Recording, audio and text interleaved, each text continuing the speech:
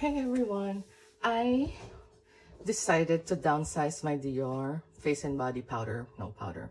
As you know, I am against intentionally breaking pressed pigments in order to make them smaller. It's not my thing. However, I'm having difficulty with this one. I really like these. I do enjoy using them, and someone actually suggested to use it for eyes. It's great for eyes too. However, my issue is I'm either very unlucky or it's just not working out because it's not sitting on metal pans.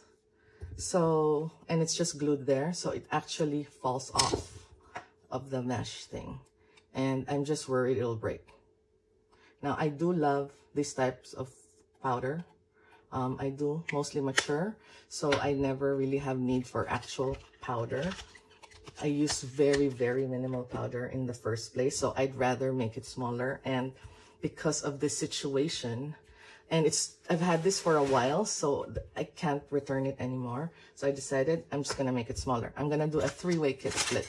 I'm gonna use Kit Pack, this one, and 2 of these smaller ones. I haven't decided where to put them after, but I'm excited because yeah, I'd rather really have the small ones. Having said that, I love everything from the Backstage collection from Dior. I feel like they really have the professionals in mind. It's compact. There's no mirror, no magnets. It's clear. You can see the color, so you can lay it down in your station and you're not worried about germs getting into your stuff. And it's super thin. I like the uniformity in size in this, and the eye palettes and those face palettes. I really like it. However, it's just not really working out for me, and I'd rather reinforce it by putting them in pans than worry about it. Now, the reason I prefer, can I take it out and just use it that way? Yes. However, if it's in pans, it makes it easy to reposition, because the way to reposition, if you use this without pans, right, you're going to have to use a metal sticker there. And the way to lift it, if you lift it like that, you could break it. So the way to lift something that's not in metal pans is to go down like that and then lift it from underneath the metal sticker. Now, if you keep repositioning it, because there's no walls protecting the sides, you could actually dent this. And since it's very thin, and you're gonna see eventually how thin it is, it's just more problematic for me. So I'd rather depot it, reinforce it, and not have to worry about it. So the way to remove it is get a thin tool and just insert it. Don't worry if you ding or crack the sides, because this is still bigger than 3 of your pans. So you have that allowance. Don't worry if you crack the corners, break it. You can use a weeding tool or a thin spatula such as this one. So I'm just going to use that spatula. This one's already loose and I haven't even played with it. So this is not going to take any effort at all. See how it's just glued in there? This is pretty. Maybe I can use it for something else. Anyway, so now just separate it using a very thin spatula. Okay, guys, if you don't have a thin spatula, use dental floss and just slide it down. Don't use a thick spatula because you will see you can break it apart. This is so thin, it's just a little thicker. It's just a little thicker than the plastic mesh. So it's just, I think it's a great idea. However, it's not working out for me and for my sanity. So what I'm gonna do is just add a thin layer of glue on the pan. Store your glue upside down so you don't have that issue. So I'm just squeezing while I'm going this way. The rest of the time I'm not squeezing, I'm almost just spreading it around because I just want reinforcement there. I might as well do this as well. Spread it around.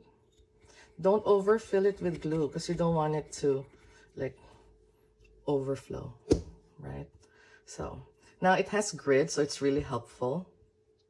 Make sure it's facing the way you want it to. So I want the Dior to be standing up. So you have a guide there, which makes it great.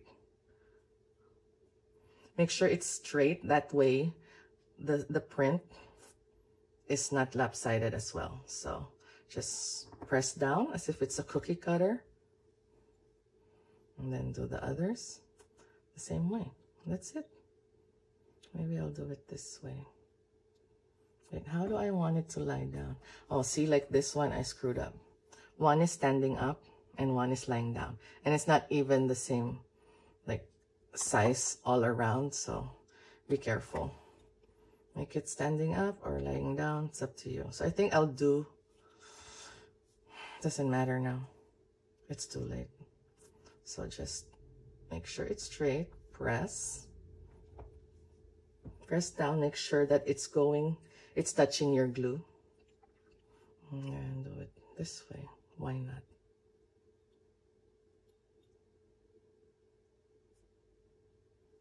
Ta-da! Now that you've done that, it's easy to break apart. Like, there's really nothing to do. And then, to get rid of the sides, you just wipe it against the pan. And that gets rid of all the excess on the side. Also, it cleans off the edge. That way, this is not dirty.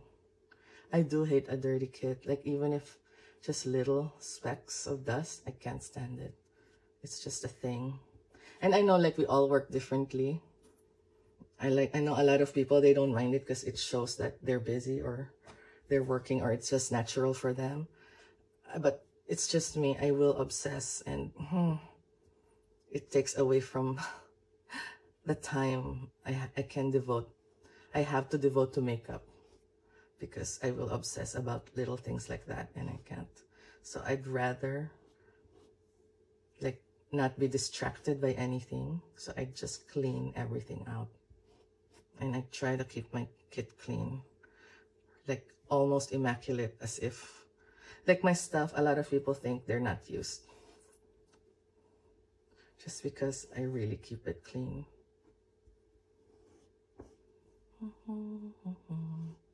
So yeah, it's super, super easy.